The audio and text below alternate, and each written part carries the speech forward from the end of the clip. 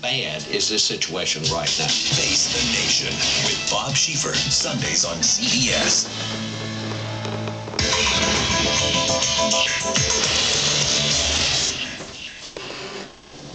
Business news now. In overseas trading, Japan's Nikkei index closed up 321 points, finishing it at 8,916. Alexis Christoforous has more in this morning's CBS News Money Watch. Stocks snapped a two-day losing streak. A multi-billion-dollar merger in the home building industry gave investors a reason to buy. The Dow Industrials rose 47 points, while the Nasdaq Composite added 29. The market also got a lift on news the SEC is considering placing some curbs on a trading practice known as